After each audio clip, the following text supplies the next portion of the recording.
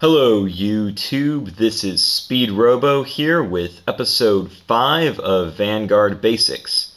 Today it's going to be a little bit of a long one because I'm covering G units. That includes the G zone, how to stride, and the new steps that have been added to both the draw phase and the ride phase. I'm going to try to cover everything that I possibly can about G units.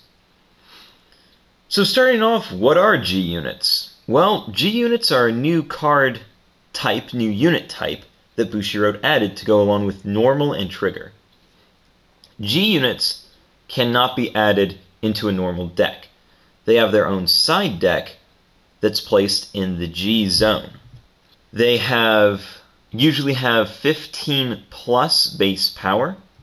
That means that when they are on your Vanguard circle, they cover up your previous Vanguard, and that unit's power is added to your G unit. So right now, a Morris would be at 25.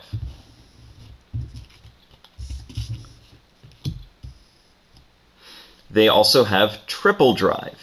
That means you get 3 drive checks when you have a G unit as your Vanguard. Additionally, they are counted as grade 4. So now let's talk about the G zone. At the beginning of the game, you take all your G units, up to 8 of them, and place them in your G zone.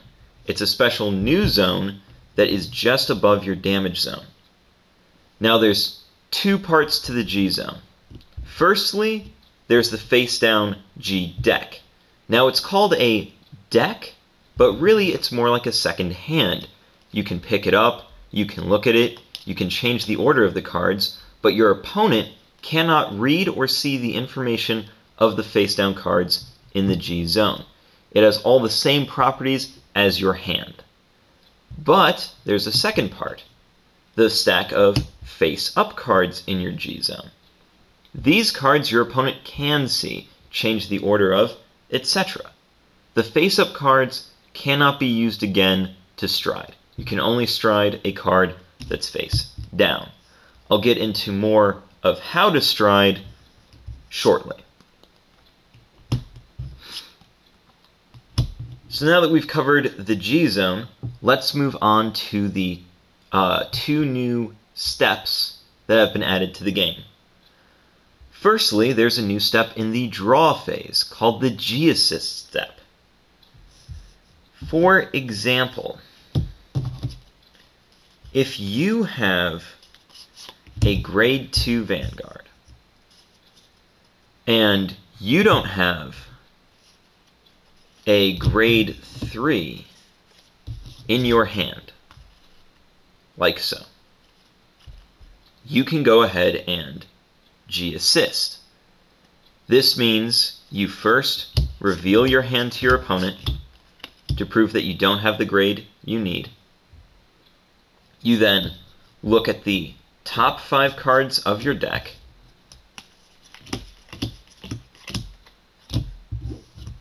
find 1 card of the grade you need,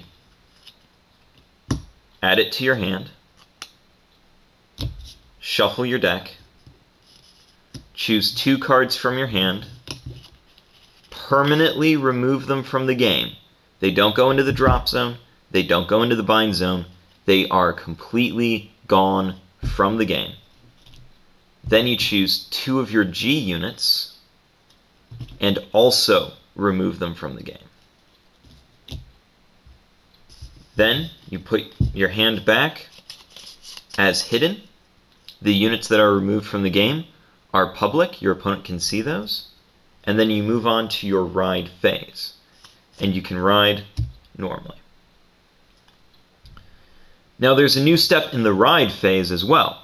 This is called the stride step.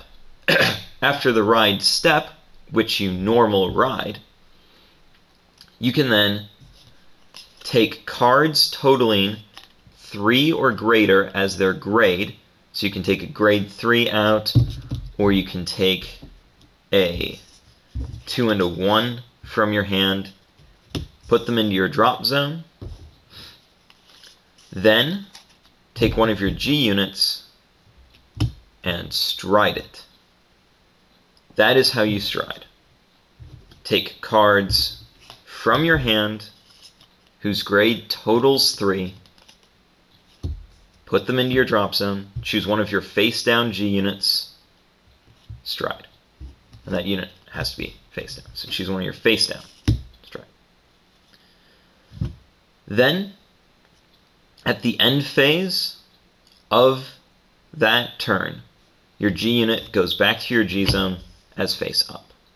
So let's go over a quick example of a turn. So let's say at the start of the turn, this is your field, your vanguard, your front row, and your back row. And you stand all your units. You go ahead and draw a card. You don't need a G assist because you're already at grade 3. You then go into your ride phase. You choose not to ride. You go into the stride step of the ride phase, choosing a grade 3 from your hand. Discard it. Choose one of your G units. Stride it. Activating her skill to choose 2 rear guards, return them to the hand. Because when she's placed on Vanguard, you bounce 2 units. Now you go into your main phase. Call. Call. Now it's the battle phase. So you go ahead and attack with Rika, boosted by Chicola. Then you attack and attack. So, Vanguards, when you stride, your current Vanguard goes into a new zone called the Heart, and the Heart then adds its power to your G unit. So, Velvet Voice Reindeer is the Heart. It gives both the name and the power to the G unit. So the G unit's name is both Legend of the Glass Shoe Amoris and Velvet Voice Reindeer. So 10 plus 15 is 25, boosted by a 5 is 30. So this attack is for 30, and you get to triple drive. First check, nothing. Second check, nothing. Third check, nothing. Now let's say you end your turn. At the end of your turn, you take this G unit, put it into the G zone, face up. And that's all there is to it. Everything I got today was from the comprehensive rules, so I'm going to post a link to the comprehensive rules in the description. I highly recommend you go and read it.